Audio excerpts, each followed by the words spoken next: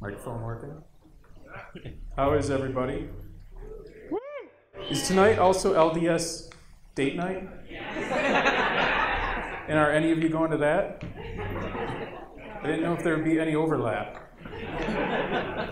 Well, I thank you very much for missing that for this. I really appreciate it. I was going to fill you in on some of the recent things happening to us. I don't know how much you follow the Satanic Temple in the news, but the most recent big news that we had is that our reproductive rights case in Missouri is going to the Missouri State Supreme Court, as the Washington Post pointed out.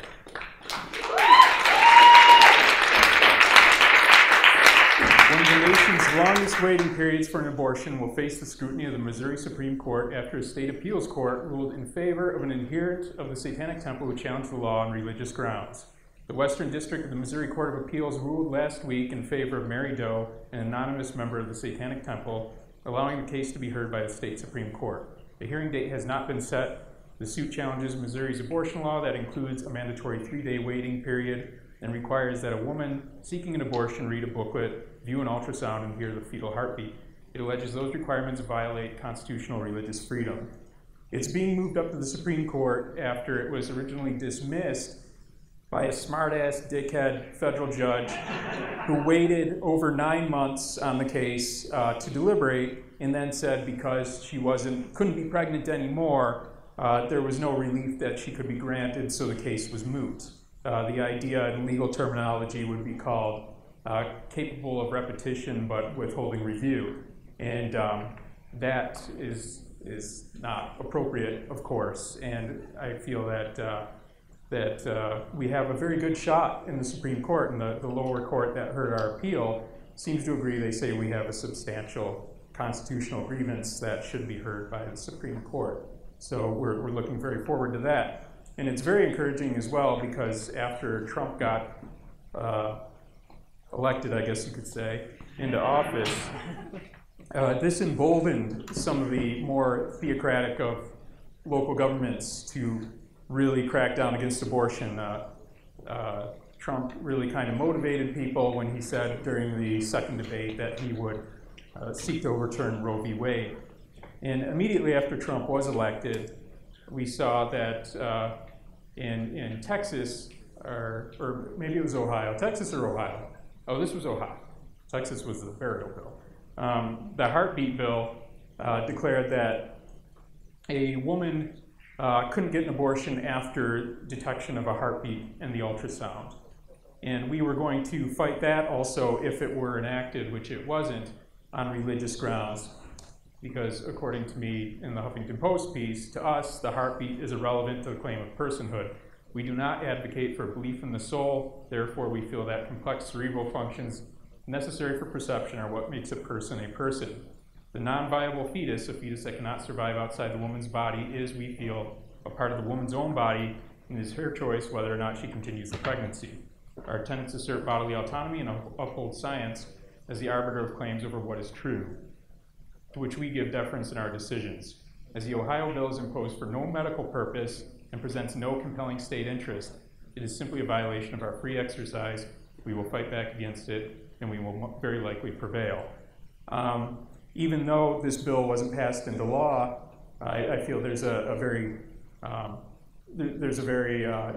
distinct need to put these messages out while they're being deliberated upon so that the courts know what they could be dealing with, and this could affect their decisions later on.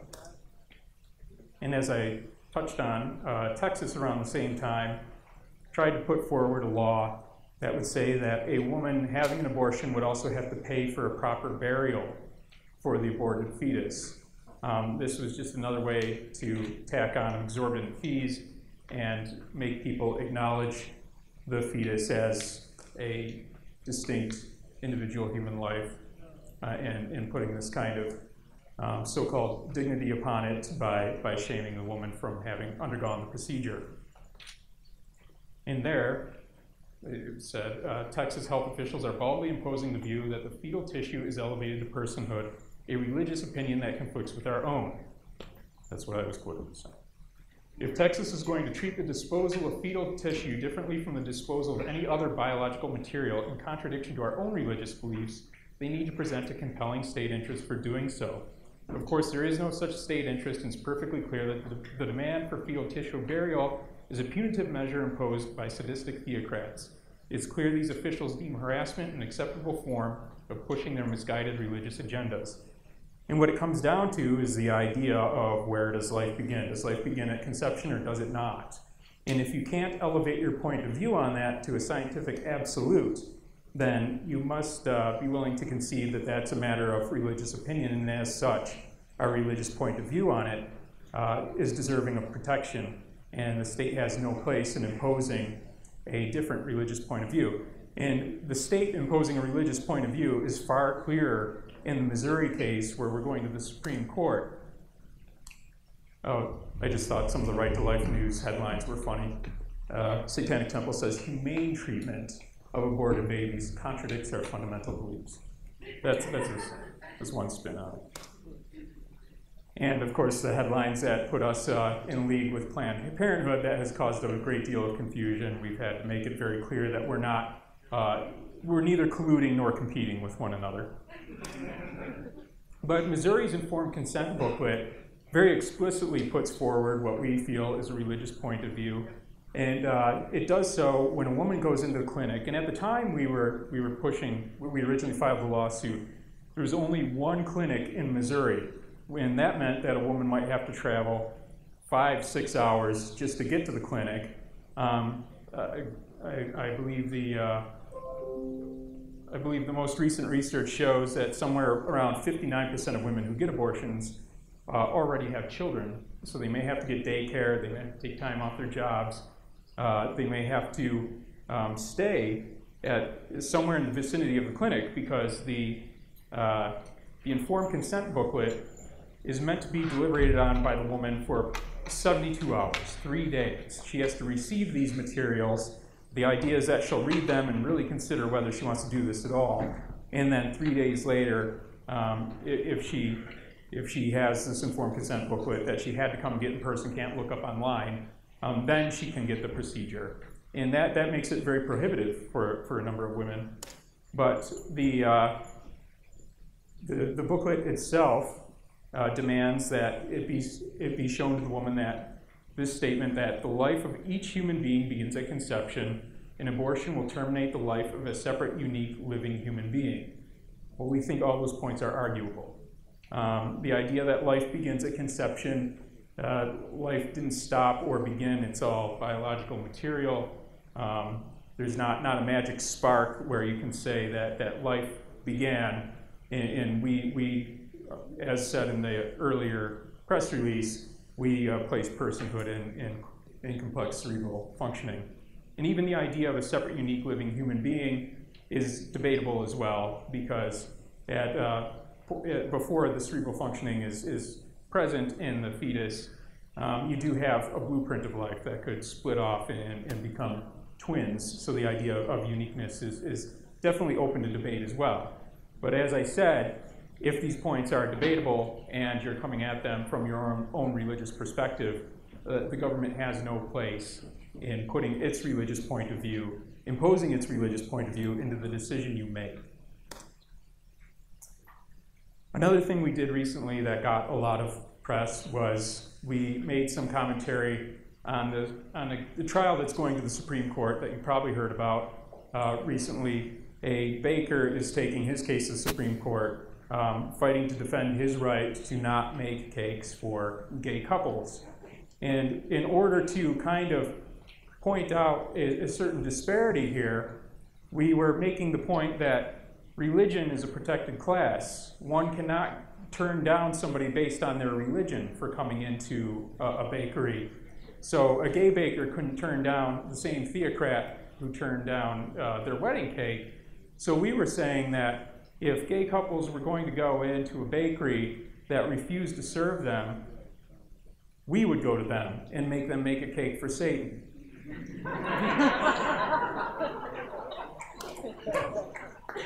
I was asked to go on Tucker Carlson and talk about that, and that was not the first time I was on Tucker Carlson. The first time I was on the Tucker Carlson show, we were talking about a monument we had made for veterans in Belle Plaine, Minnesota.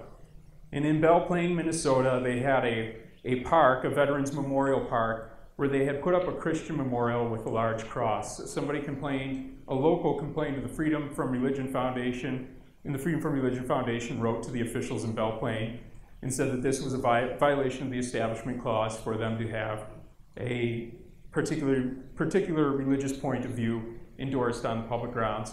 So they took the cross down.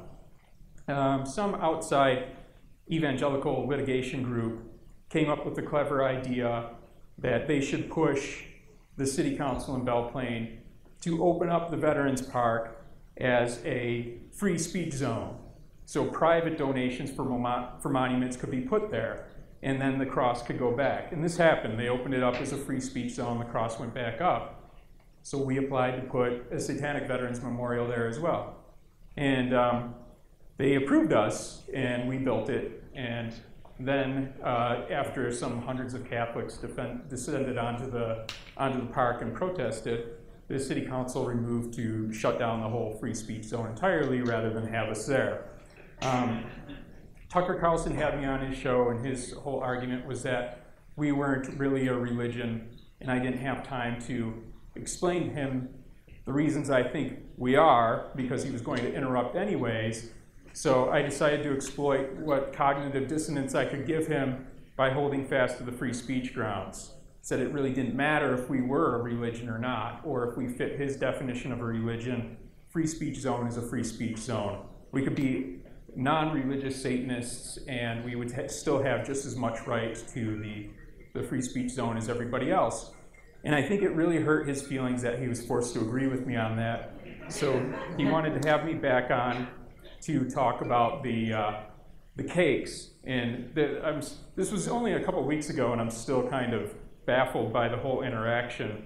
So I decided I'll show it to you. The Satanic Temple, it's based in Salem, Mass, is encouraging its followers to find Christian bakers and ask them to bake cakes honoring the Prince of Darkness as a show of support for gay couples who've been denied cakes for weddings.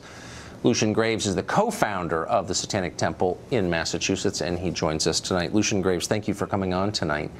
Thank you. I'm of mixed views on this. I mean, part of me wants to take it seriously because there are real legal questions here, but then part of me wants to tell the truth, which is you're just a troll. And working out your unhappy childhood. You're going to have to define define for me what you think a credible religion is at this point, and then maybe you should thank organizations like Liberty Counsel or the Alliance Defending Freedom when they put forward legal cases claiming that they're taking a religious point of view, and the Supreme Court just taking those at face value. The fact of the matter is we do have affirmative values. These are an expression of our deeply held beliefs. And I think that's all anybody really needs. Yeah, is I mean, we've had this conversation really, before, and right, yeah, blah, blah, blah. But I mean, in the end, this is about getting publicity and hassling people. If you really have sincere beliefs and you're publicity worshiping to what end? It's publicity towards issues we truly do. I honestly think, not to play shrink, but it has to do with what was clearly an unhappy childhood that you had. But I guess my question is, if you have these sincere beliefs, if this is a real religion, then why not practice it? Why waste all this time bothering other people who are minding their own business? Are you saying why don't we practice it in private and in our own churches and in our own homes? Because then I would say I'm completely on board with you, and that's exactly pretty much the message we're putting out. You don't see us going into public forums where there isn't already religious representation. What we're doing is we're upholding pluralism. And even in the case with the cakes... No, you're not upholding pluralism. You're going and you're seeking out people to bother, and you're we're not seeking out people to bother. We're not the ones maybe I'm opening up. Misreading this. No, maybe I'm misreading we're not the ones opening up the forum. Do you ever have an evangelical on and ask them why they need to force their Bibles into schools, why they need to put up a cross on public property when they have churches all over the place? I mean, when you open up that public forum, you have to be prepared for what they're not doing is what they're not doing is showing up at your house and saying, you know, say the Lord's Prayer with me, Lucien Greaves, and if you don't, then I'm going to sue you, or I'm going to get the government to launch a suit against you. You're seeking, you say you and your followers, to the extent you have any, are seeking out small businesses that don't want to accommodate you in order to force them to violate their own beliefs. That's my understanding. Well, it highlights a disparity. The fact is that religion is a protected class, sexual orientation is not. If you want to be able to deny people service, fine, let's be consistent. The gay hairdresser shouldn't have to dress the hair of the evangelical theocrat who wouldn't serve him a cake. Then we're on an equal level. Then well, that's actually, okay. I'm fine with that. I mean, I think if it's your business and you're being asked to violate your beliefs, I think, and they're sincere beliefs, this does bring up some troubling questions, though, about protected classes and race. It does bring up, it does actually, yes, it does. But one of the reasons that this was not an issue after the civil rights movement, I mean, no one's defending denying people service on the basis of their race, which is clearly immoral and wrong and illegal, and it should be. But questions like the bakery out in Colorado, one of the reasons those haven't arisen in the last 50 years is because people had a sense of decency and politeness, and they didn't feel that it was the right thing to get in someone else's face and force them for the sake of making some kind of public statement to violate their beliefs. Do you see what I'm saying? Like, they didn't behave like you. Sure, then we should. Then the gay baker shouldn't be forced to make a cake for the evangelical theocrat. And then I'm fine with that. I kind of agree. I actually kind of agree with that. But here's the difference. I haven't seen a single case of an evangelical forcing any kind of bakery to bake a cake that violates the baker's personal beliefs. And if there was such a case, I would come down on the side of the bakery, because why don't you back off and let people live their lives? In fact, why don't you do that, Lucien Greaves, right, exactly, if indeed that's your real name? But you can't, because religion is a protected class. So yeah, whatever. Either take you're away making the a nonsensical point, and I think you should crawl back into your hole. Thanks for joining us tonight. I appreciate it. Insider trading is illegal. Don't try it. You'll go to jail. Ha! Unless you work for the Congress. They do it a lot, and they get away with it.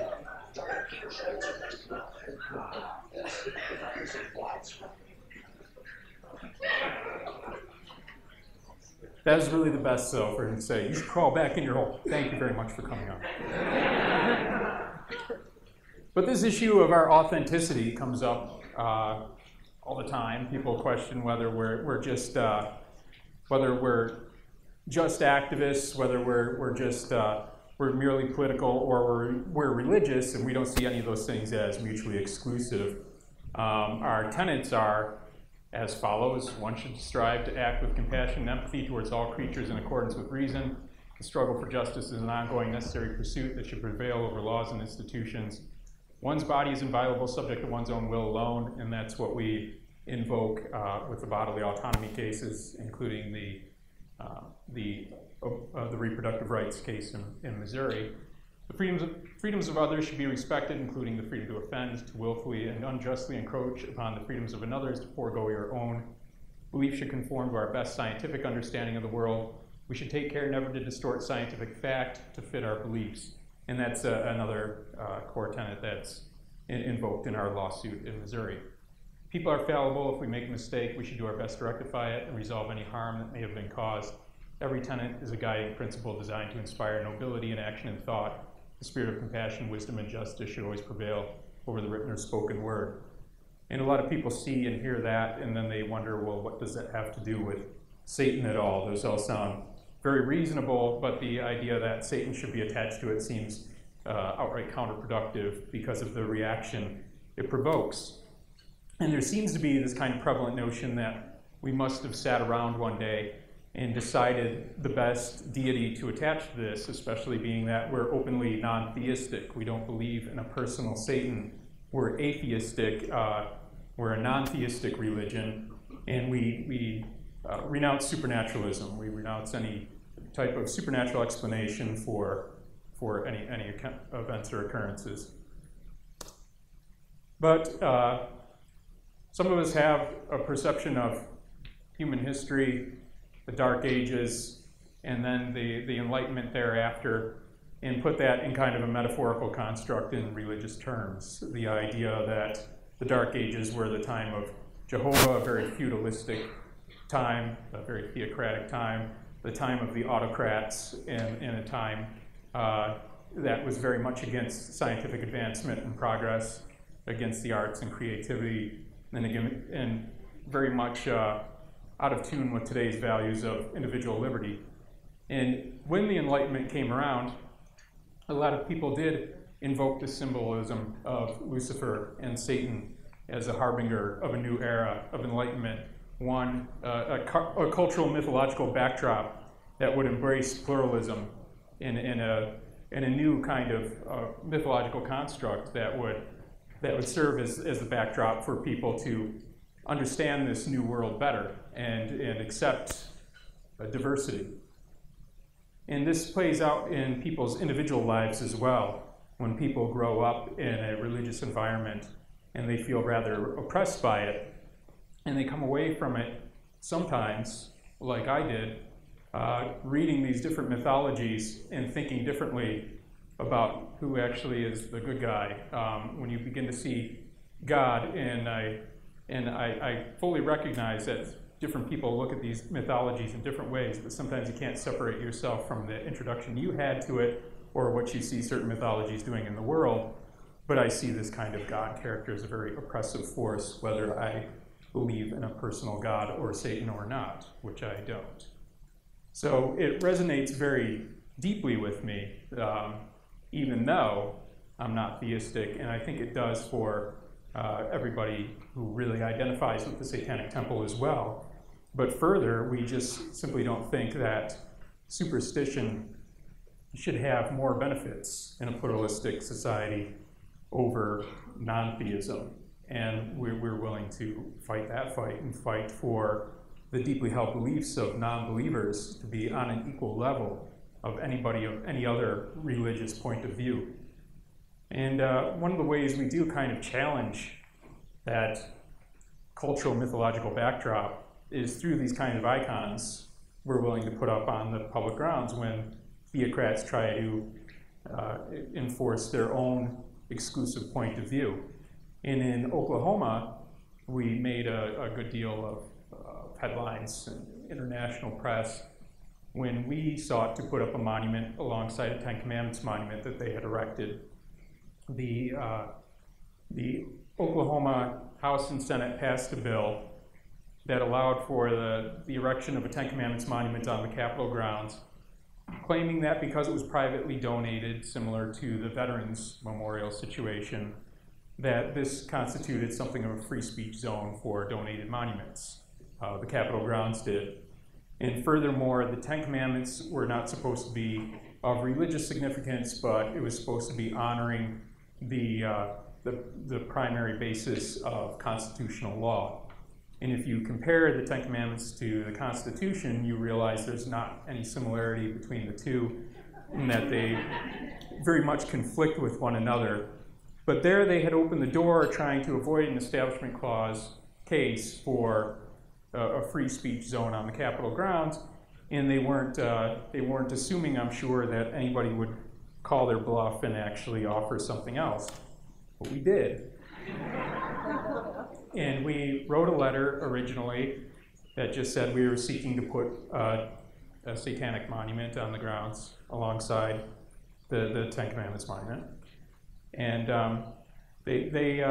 Oklahoma was very reticent to deliberate on this at all. The ACLU had a case in process against the Ten Commandments monument, but the prospect of a satanic monument caused a lot of consternation amongst the public, and not all of it was bad. A lot of people were against the satanic monuments to the ends that they were then willing to consider that maybe monuments of religious significance didn't need to be on the public grounds, which I think is perfectly fine. And we made it very clear that we only wanted our monument to be on those grounds because the Ten Commandments were there. If the Ten Commandments weren't there, we would never seek to have our monument there exclusively. So when we were coming up with the design of what our monument would be, we thought Baphomet was perfect because this sabbatic goat has been a Satanized image for some time, but it has a lot of binary elements. We didn't want to engrave our tenets on it or anything of the type because our final tenet is about being able to revise your beliefs based upon new evidence. So for that matter, we don't really, the idea of things etched in stone don't really appeal to us. These things can be repealed or revised at any time.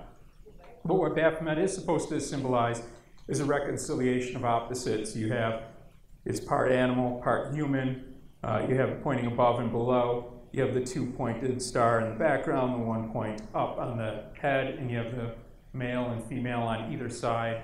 And to fulfill those obligations of talking about how it spoke to the codification of law, we said it also paid homage to those who were hunted and killed unjustly during the witch hunts, and that this monument, in symbolizing that, symbolized also the codification of secular law and innocence until proven guilty, the burden of proof, those types of things. These were all informed by the witch hunts of past.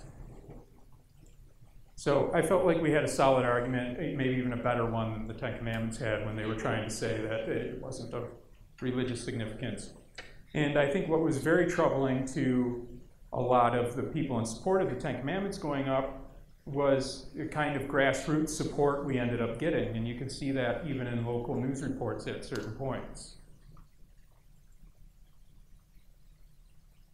The person behind a proposed satanic monument at the state capitol claims his plan is gaining support. Heather Hope spoke with the leader of the group from New York who is trying to make that statue a reality. Carl, while many Oklahomans, including legislators, feel the satanic monument will never come to pass at the Capitol, there are some who feel acceptance is changing, and the group's leader says he's being flooded with support. It's really encouraging. It's really moving, and we do get a lot of messages that start out with the caveat, you know, I am a Christian, however, and they explain they appreciate what we're doing. Satanic Temple spokesman Lucien Greaves says support for a monument at the Capitol is growing by the day. It would be placed next to the Ten Commandments. We've gotten a lot of messages from people saying that they've served or are serving in the armed forces, and they feel that these values are exactly what they fought for. And they're not alone. There are some Oklahomans who support the idea. I think Oklahoma is becoming more of a progressive state. I think it could definitely happen. This is kind of what America was based on, freedom of religion, and for us to say, whether you believe in it or not, that it shouldn't be there is kind of wrong. But many say the statue goes against core Oklahoman beliefs. Of having little kids around it, that's just ridiculous. I mean, I don't understand where they come from. Our whole judicial system is based on the Ten Commandments. Whether you like it or not, it's our judicial system. We have to let this play out however it plays out, but we'll keep pushing to make sure that it's going ahead. The Satanic Temple leader says they submitted designs to the Oklahoma Capitol Preservation Commission, and they hope construction will start soon. Heather Hope, News 9. Heather, thank you. And the group's leader says even if the proposal is shot down, the statue will be placed somewhere for the public to view. The commission has delayed making a decision while a lawsuit against the Ten Commandments monument is making its way through the courts. So that kind of reaction can be horrifying to people who thought that that Satanists would never have any public support whatsoever, and then to see that the law is being used against their what they imagined would be their exclusive privilege on the public grounds. As it turned out, while we were actually gearing up to sue Oklahoma for not replying to us on our request after a while, they suddenly, after a state Supreme Court ruling, finding that it did violate their state constitution, prohibiting this kind of blending of church and state, they took it down. And a close-up of that picture reveals the kind of subliminal messaging of the homosexual satanic agenda at play. That was not lost on everybody. But the governor of Oklahoma couldn't stand for this, and Scott Pruitt, that dumb fuck, he was the attorney general in Oklahoma at the time. Now he's the head of the EPA. So that tells you something more about the quality of the Trump administration if you didn't already know. But Governor Phelan tweeted that the people of Oklahoma should be able to vote on whether to bring the Ten Commandments monument back to the Capitol. So essentially she's saying she doesn't understand the limits of her own authority or the authority of even the voters when it comes to overturning the Constitution. So what did happen some years later, like a couple years later, up into recent times here, was the Oklahoma State Senate tried passing a bill that would allow for the placement of historical monuments on the Capitol grounds. It didn't address any of the issues that had the Ten Commandments originally taken down, which indicated it would have been taken down again because they hadn't addressed them, but they simply said in this bill that monuments of historical significance could be put on the Capitol grounds, such as a monument of the Magna Carta, a monument of the Bill of Rights, or perhaps a Ten Commandments monument as well. So obviously this was just another ploy to try to put the Ten Commandments monument back up, but they were more specific this time. It needed to be a historical document. So I started thinking immediately about what kind of historical document could we possibly put up, and they had already specified some historical documents, and I thought they might be able to turn us down and hold strong that only those should apply. And eventually I came up with what I thought was a brilliantly simple solution. Here was the rendering I came up with. This would be the front of our proposed Magna Carta monument, where the Magna Carta would be, it wouldn't say that. It would actually have the text of the Magna Carta on a slab like that. In the back of the monument would be this. They didn't put structural limitations on it, so that would have been the idea. And and at that point, I really wanted it to go through because I knew they'd look at the application and say, fuck. But before we were able to even submit that, I guess somebody had some sense in Oklahoma and decided that bill needed to be killed. So that brings us to Arkansas.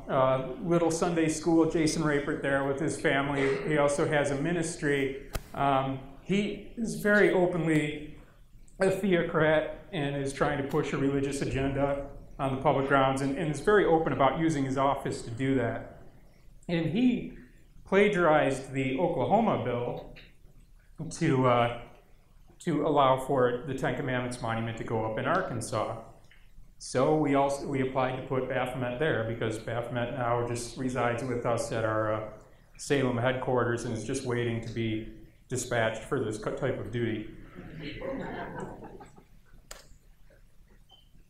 So they said to me that, Arkansas has been very, very much more communicative with us than Oklahoma has been. But they immediately set about changing the rules. And they said before we could be considered, we also needed to have a bill passed to have our monument put up. And in order to have a bill passed to have our monument put up, somebody in the state, in the legislature or Senate, needed to sponsor this bill. Now that's just another way of deferring the viewpoint discrimination to somebody else, and it's not legal either, and we have a legal case. But in order to establish we have that legal case, we need to show that discrimination happens.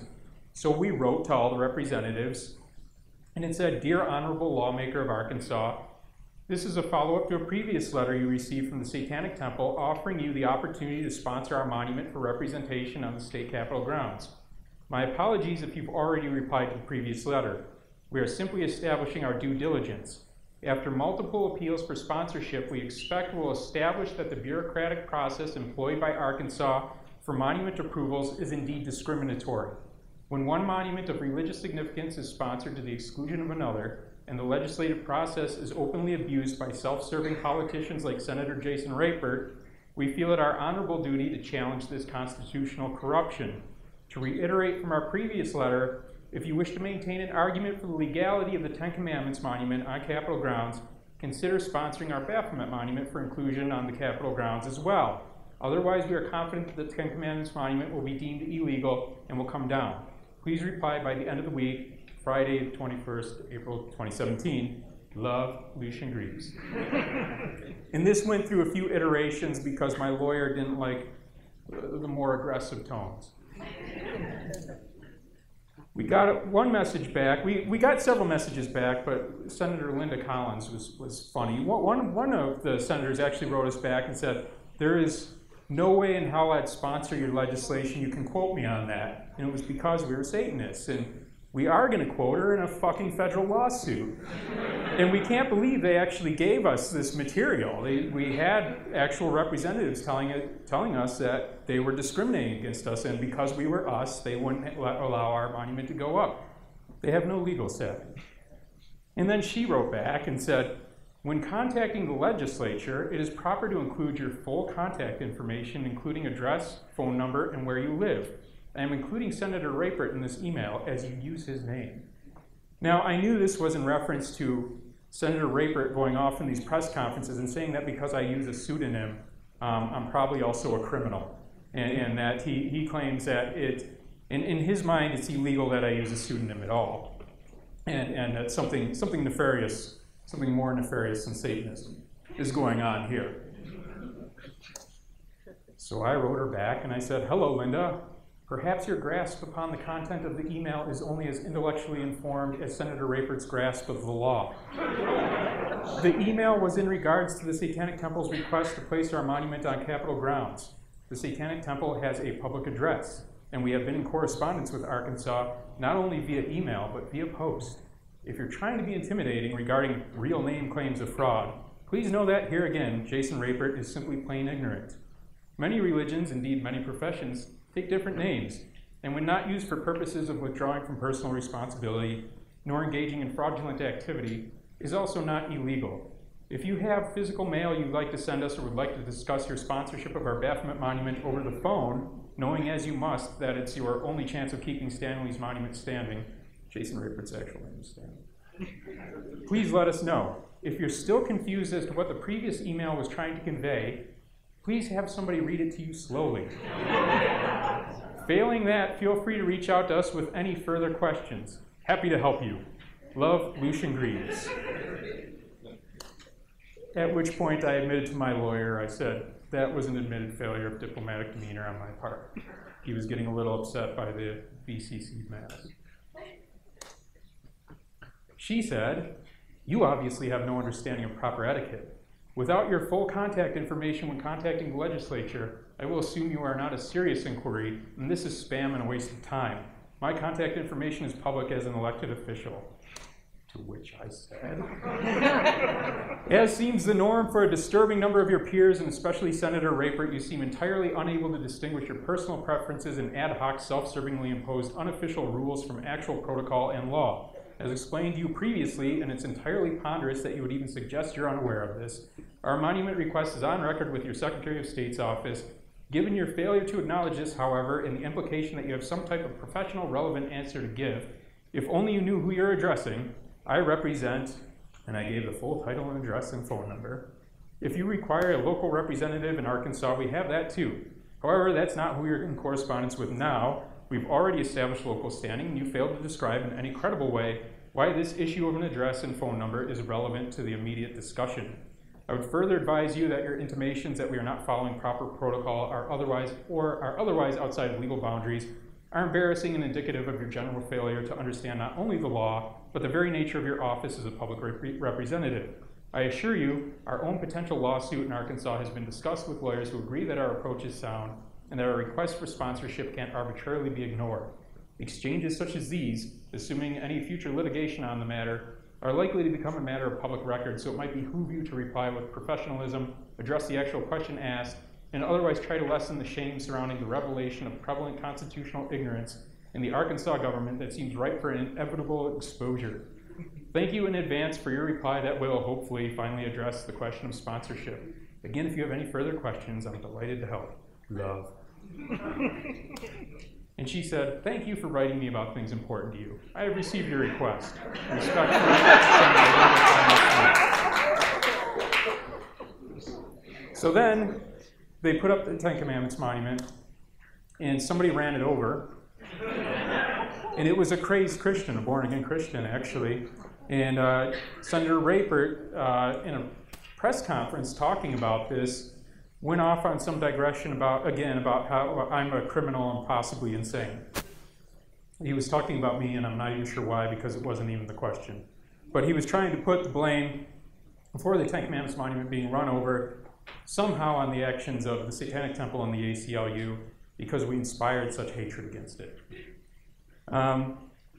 Because it was run over, and we were actually going to file our lawsuit the next day, we had to withhold our lawsuit because it could get thrown out on standing grounds. If the monument isn't actually up, they can say you don't actually have a grievance, so they can throw the suit out, and then they can put the monument up the next day. But we're waiting now for that monument to go back up, and then we will sue. But you do see when we do these things that there's a certain issue of public education on these matters. And when people fight to have prayer in school, Bibles in school, and God we trust on money, these are not benign things. And I've come to realize that more and more, seeing what we're doing. Because when we've offered to give invocations before city council sessions where they open them up with Christian prayer, and they're not supposed to discriminate against other religious groups giving those invocations, the public gets very upset. And they obviously get very upset thinking that us speaking before the city council is a reflection upon the city as a whole. They must think that in the reverse as well, that when a Christian invocation is given, that this is a message out there that this is the endorsed religion of the city, that this is the officially sanctioned religion. And they get very upset that another voice could come in. And it really shows you a certain value in the separation of church and state, and perhaps people shouldn't be fighting these fights in the public forums anyway, and leave them somewhere outside. In nowhere was this more apparent than in Arizona, in Phoenix, when we offered to give the invocation there. Originally, our Arizona chapter, offered to give the opening invocation for a city council meeting, and it was approved as a matter of bureaucratic course, and not much was said. And then sometime when the date was approaching, it suddenly caught a lot of attention, and the news blew up over it. And Phoenix was in chaos. I had no idea that Phoenix could degenerate into an old school kind of tent revival the way it did. But in the session before the meeting in which we were supposed to give the invocation, they decided to deliberate on whether they would keep the invocations happening at all, or they would migrate over to a policy of having a moment of silence, a neutral, secular moment of silence before the city council deliberations. And this is a clip from some of the rhetoric that was being stated by the public trying to make the argument that we had no right to speak. And ironically, they were saying that we had no right to speak because they speculated that we were trying to censor religious speech. And they also, and it was really bizarre, they allowed some woman to speak for about 10 minutes, and she was talking about how we're a misogynistic hate group because our chapter had a woman in Arizona who is our chapter head. She does modeling, and sometimes she does nude modeling, and somehow this is an advocation of violence against women.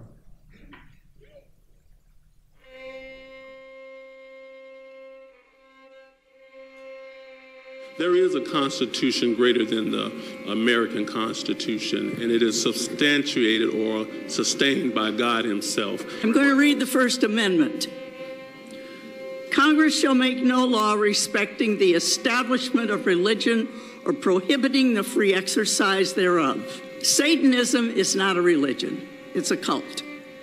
I think their goal is to silence prayer as opposed to doing invocations. Their goal is to silence any kind of prayer whatsoever. We take a pledge of allegiance. It's one nation under God.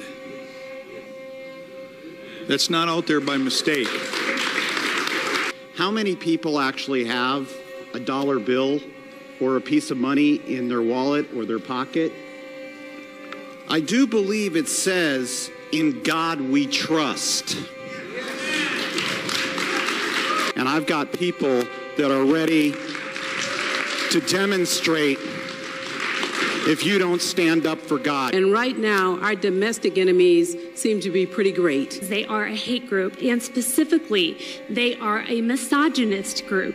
You will see images of Michelle Short in bondage, in nudity, in all kinds of positions that are not appropriate. A hate group who promotes violence against women. Their main goal is to silence any expression, any religious expression in public life. I do agree with you that it is a cult. It's not a real religion. It just isn't. Their main goal, and I want to drive this home, is to silence the other side. It could considered to be by a woman like me to be terrorism. We can't allow the members of the city council and mayor to pick and choose who they want to give the invocation and only invite those people. It has to be open. And this country was founded on the principles of Judeo-Christian principles. We are not going to practice our religion behind our closed doors and behind the churches. We're going to practice it right here at City Council. Don't sell your soul on this. Our nation was founded on Judeo-Christian values and prayers. If we abandon him, he will abandon us. You will answer to God. I represent Jesus Christ. And when I hear all these people talking and they say, under God, well, which God are you talking about? I heard that gentleman just say, Jesus Christ. So if you're a Jew, is it not your God? Or is it a Muslim, or are we just going with the religions of Abraham? Either you have everybody or you have nobody. It saddens me to hear what's going on. I'm a Christian. I believe in the one true God. I want Christians to pray. I want those that believe in God, the one true God, to pray, and it will bring blessings to everyone. We're one nation under God, believe it or not, like it or not. I believe a Satan worshiper would just bring curses. I recommend the elimination of the invocation from the agenda. The motto for our nation is, "In God we trust." You seem to think that this prayer thing is all about you guys. But you work for us. You represent us. You aren't individuals who can say, this prayer is good, that prayer is bad. But I myself served in a country called Iraq. It's none of my business how you vote if you don't want to tell me, and how you pray, because I don't need a middleman between me and my God. I don't need a high priest. Christianity is becoming irrelevant, and being politically correct is becoming relevant. We want to lift up the name of Jesus. There is no other name in heaven and earth whereby a man must be saved than the name of Jesus Christ. Let's get that straight. Make no mistake about it. Jesus is the way. I'm a proud atheist, and I am here to ask you, as government officials, to honor the minority in this community. This is a spiritual thing. This is in the spiritual realm. This is evil against good. And the devil is out, Satan is out to win. And we don't want to give him Phoenix. Many years ago, more than 200 years ago, our government had a good idea in the First Amendment to keep separate religion and government. Also in Article 6, Paragraph 3, they said that elected representatives are bound by an oath to the Constitution, not to the Bible. Now, because I don't bow to an Abrahamic God, does that make me subject to a tweet that says that I'm too stupid to be represented by this council? I'm done. Matthew 6:6 specifically states, "But when you pray, go into your room, close the door, and pray to your Father who is unseen. Then your Father who sees what is done in secret will reward you." What we need to be doing is trying to put inclusion into government. I have personal knowledge of what Satanists do. Now, this was a long time ago. I know the city of Phoenix is making a bad decision by inviting Satanists for a prayer. As for the Satanist prayer coming the 18th, I don't believe that the city has a choice but to allow it to happen.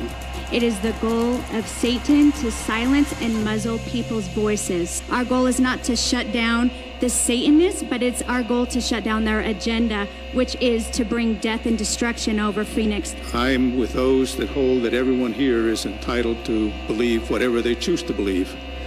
What they're not entitled to do is to impose each of their beliefs on all the rest of us. I challenge anyone here to open their Bible and find the word democracy or republic in it. It isn't there. We do not live in a Judeo-Christian culture. So are we invoking still the blessings of God on our state and our city? Are we invoking the curses of the deity spoken of, that they serve as Satan? When I took my oath of citizenship, it was under God. I am a child of God.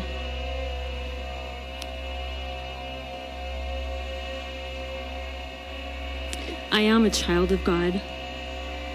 I would not let El Chapo play marbles with my children. O Jack el Destripador. Or Jack the Dios me los bendiga. God bless. The government has no business in establishing a religion, but they have no business in regulating it either.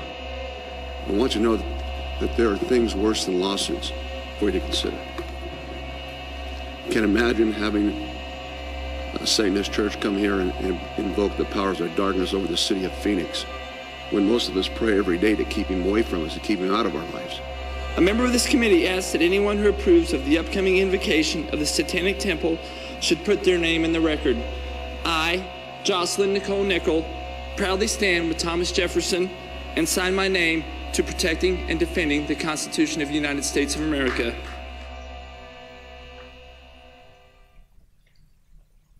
I know it wasn't what they were trying to do when they held up the money or said that they took their citizenship oath in the name of God, but to me that says that those things should not be, and that they should leave those divisive religious questions alone.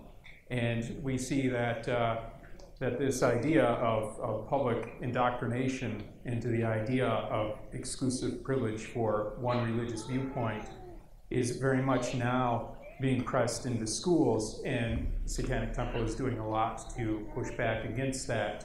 One thing we do where we invoke the same kind of claims based on our tenets for bodily autonomy is we challenge the states in the school districts that allow corporal punishment. There's still 19 states that allow the administration to administer punitive beatings, and we do have an exemption form for that available online that kids can take to the school and say that it's against their religious persuasion to be beaten.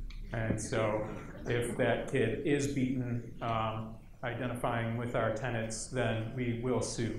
We haven't been able to test that one out yet, but the evangelicals, the real fundamentalist types, have recently, or not too terribly recently, but at some point, they isolated the 4 to 14 window. And the idea there is that you have to catch a mind between the ages of 4 and 14, because if you don't catch them then, you're never going to be able to truly indoctrinate them. And they push very hard to get their materials into schools, and we see similar ploys to those that have the Christian monuments up in free speech zones. We have passive distribution of religious fundamentalist literature at schools, and the idea is that anybody can set up a table and allow the children to come and take it. You're not allowed to actively go and force it into their hands, but they're able to take any of the material. So these evangelical groups will go and they'll set up Bibles and Jesus literature and things like that. And in Florida, that was going on with some Gideon's type group where they had a bunch of biblical material, and then we asked to be able to put our activity book there. And the original flurry of press this provoked, of course, it initiated a lot of outrage, but the school district kind of kept their poise with the media. They said that they reserved the right to turn down any material that they didn't deem appropriate. So they were putting forward this idea that they would be able to turn us down somehow, and that it would be legal because they somehow had that right. And they had that right to a certain degree. If it were pornographic or really demonstrably offensive in some way and inappropriate for children, I mean, let's not get into what the Bible says in it. But they may have grounds to turn us down there. So we ultimately turned in something that was so inoffensive that that there was just no way they could turn it down. And the only reason they wanted to was because it was going to be distributed by the Satanic Temple and it had some satanic symbolism in it. But otherwise, there's absolutely nothing offensive about it. So in order to not have the horrors of this activity book come into their schools, they shut down the forum entirely. And here were some of the clips from that. Satanic children's coloring book is creating controversy in Orlando. But if you read between the lines, the issue is a lot deeper than black and white. The Orange County School Board is considering changing its police regarding religious materials after a group of local Satanists asked to hand out a satanic-themed coloring book. The request is in response to the board allowing other religious groups, that is, to leave Bibles and booklets for students. Public education in America often uses coloring books to teach young Americans about math, science, and current events. This year, a new book filled with games and lessons about Satanism could be distributed to students attending public school in Florida's Orange County. The 10-page Satanic Children's Big Book of Activities features characters named Annabelle and Damien who demonstrate rituals to explain Satanism. This expanding wealth of information for America's young minds was made possible after a Florida judge last month ruled that if the Orange County School District allowed Christian groups to disseminate Bibles and other materials in its schools, then other religious and atheist groups should be given the same right to distribute their material. And followers of the Antichrist seized on the decision to treat all faiths equally. A spokesman for the Satanic Temple tells Raw Story that, quote, if a public school board is going to allow religious pamphlets and full Bibles to be distributed to students, as is the case in Orange County, Florida, we think the responsible thing to do is to ensure that these students are given access to a variety of different religious opinions, as opposed to standing idly by while one religious voice dominates the discourse and delivers propaganda to youth, unquote. Bible distributions are a good thing.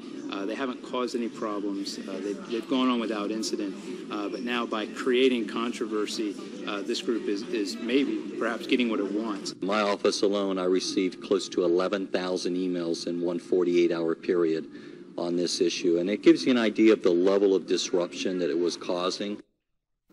A spokesperson for the Satanic Temple says it's laughable that religious groups think that the inability to distribute their materials exclusively is discriminatory against them. I think if you're going to put our material juxtaposed to the standard material, you're going to find that Satan is wildly popular with the kids. In a ruling that was aimed at maintaining religious neutrality, students who may never have intended to learn about Christianity, atheism, or Satanism will now receive an introduction to all three. Well, it's true. They've all seen the biblical material before. I think everybody would have been hoarding our table, and I think that was the real fear, that we were going to be far more popular. But there's been far more insidious and destructive ways that theocrats have been encroaching into the schools. And in 2001, the Supreme Court ruled in favor of the Child Evangelism Fellowship to be able to run after-school clubs in public schools that put forward a very distinct fundamentalist evangelical point of view with a curriculum that teaches children that they must either step in line with their religious precepts or that they will burn in hell. There's a great site that talks about these Good News Clubs. They're called the Good News Clubs, and they're run by the Child Evangelism Fellowship. And they went through the curriculum and they looked at the thematic frequency of certain things, the obsession with obedience, sin. The dark heart, I believe, was some kind of personal blame upon the child, punishment, and hell. It's a very destructive, supernatural way of thinking, and it's a very guilt-ridden way of thinking. And the problem is that they run these after-school clubs, and something we found is that you have some school districts that have an early day out of school. I don't know what you call it, in-service or whatever, but say in Arizona was one of the school districts school would let out an hour early, and that hour gap was filled by a Good News Club, and some parents had no choice but to have their kids go to the Good News Club as a type of daycare. They would also set up back to school tables where they would kind of try to coerce children with cookies and candies and balloons and other fun activities. And they put forward this propaganda that claims they're completely non-denominational, and they just kind of teach good character building values. And they're non-denominational in the way that they will accept a child from any religious background to be indoctrinated into their evangelical way of thinking. But again, what's good for them is good for us. So last year, a year ago, we rolled out our program, and I worked with a journalist at Washington Post to first introduce the idea, and we released it with a rather catching, kind of meant to provoke video that we knew would kind of shake people into questioning the wisdom in allowing this open doors to any group to come into the schools. And this was when we introduced the after-school Satan clubs.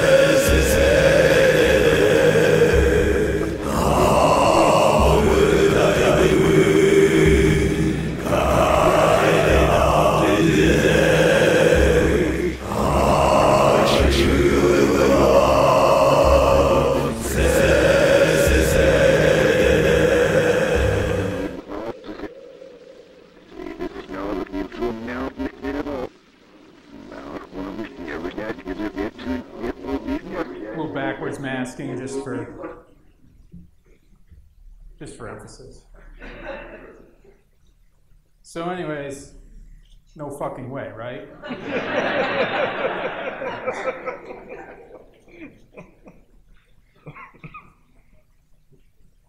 But beyond that, the kind of curriculum we put forward was actually very straightforward, based on critical thinking, fun activities, thinking skills. And we actually did develop a good deal of interest from parents and educators, specifically those who had been screaming for a long time about the Good News Clubs and seeing nothing done about it. And I have to congratulate us on being very, keeping it very on point with the media. We made sure that people knew exactly what the Good News Clubs and what they were about and why our club was important in relation to it. And we're still kind of fighting that fight now.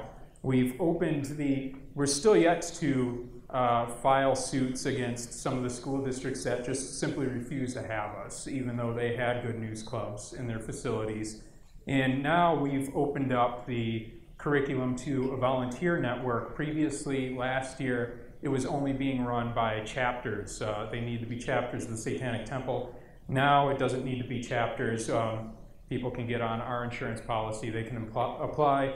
We'll walk them through the curriculum. So if anybody's interested, and you know of a good news club in any of your schools or any other evangelical group that's pushing its agenda into the schools, let me know, and we can give you our volunteer manual. But before I close, I wanted to tell you about a project we work on that a lot of people are completely unaware of because it's kind of a complex issue, and a lot of the headlines we get, of course, are people writing clickbait materials, and they just want to write something salacious about Satanists fighting against the state or whatever else.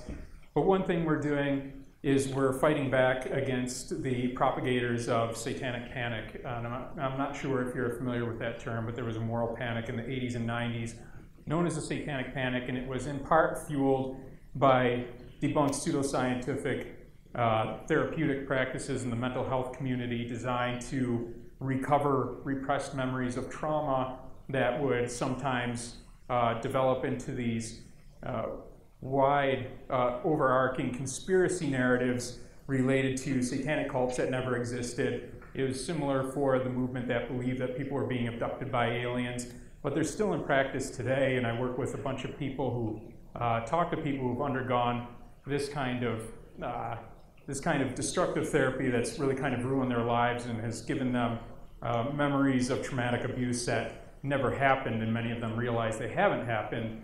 And you still find a very delusional, deranged fringe of people within the mental health field who still have their licenses. And when mentally vulnerable people come to them, instead of giving them better grounding in reality, they give them a crippling paranoia related to Satanists, the Illuminati, or whatever else. And this isn't hyperbolic. We've gone to some of the conferences and recorded what's happened, and Religion Dispatches wrote this kind of confusing piece, confusing I think to people outside. Satanists infiltrated ritual abuse conference in Oakland, your guide to what happened and why. It went on to go into a Q&A format. Who goes to an event like this? Some people believe they suffered abuse they cannot remember, have alternate personalities which they are unaware of, or have even committed crimes they cannot recall, all because of sadistic rituals inflicted on them in the form of mind control. Who do they think is responsible for the psychological abuse? The usual suspects include unnamed cults, the CIA, and an alleged conspiracy of organized criminal Satanists. And then actual Satanists showed up? They did. Amidst all this paranoia, Satanists actually had infiltrated the conference, and they went public with the reason why. In a twist worthy of a bad M. Night Shyamalan film, the Satanists claim that they are the ones exposing a dangerous cabal, and that it is the conference organizers who are abusing their patients. You have professional organizations like the International Society for the Study of Trauma and Dissociation, and they still host these special interest groups that talk about mind control and ritual abuse. This was some of the footage some of our Grey Faction people got from going to one of these ritual abuse conferences, and the person who was talking was a conference organizer, and he was obsessed with people touching their faces, and that if they touch their face, they might be trying to trigger certain cueing in people's mind control that would make them revert to some government mind control programming. I shit you not. The first speaker, my name is Keno Brett. I'm a survivor of ritual abuse and mind control.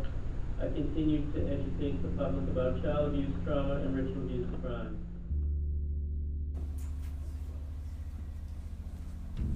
Safety things. You know, one big thing is try not to go to your face at all. Brush your hair, touch your glasses, anything. Those can be construed as triggers every year. Not every year, but a lot of times we have trouble with those things. If you have an itchy face, sit on your hands.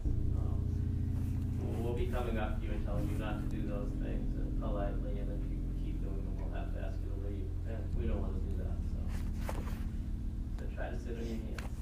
Okay. There's a lot of accessing methods. Obviously, visual ones are big. I mean, I see people with itchy faces here going to their faces a lot, even now, even after what I said. If anyone else goes to their face, I know what it's going to have to ask you to leave now. So this is the last warning.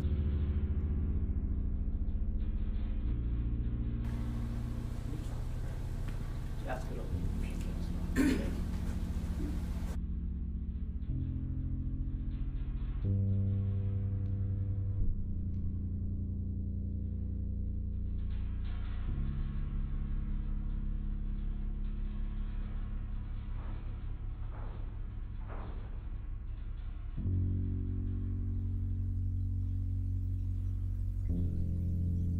mean, imagine people like this working at rape crisis counseling centers and getting people in distress who don't really have a context for what's going on, and then being exposed to this kind of insanity.